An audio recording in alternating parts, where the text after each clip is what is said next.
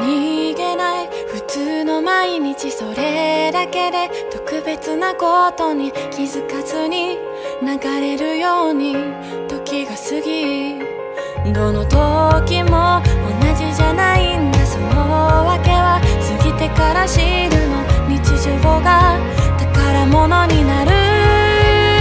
きっとわかる。みんなで出かけて、みんなで笑って、一瞬の永遠を楽しもう。みんなって言っても同じじゃない、同じじゃない。みんな違う、だから面白い。みんな違う、だからみんなでこの今をみんなで楽しもう。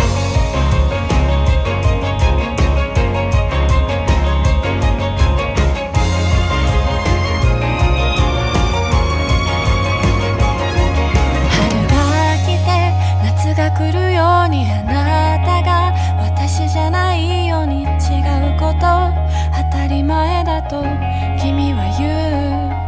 空を見て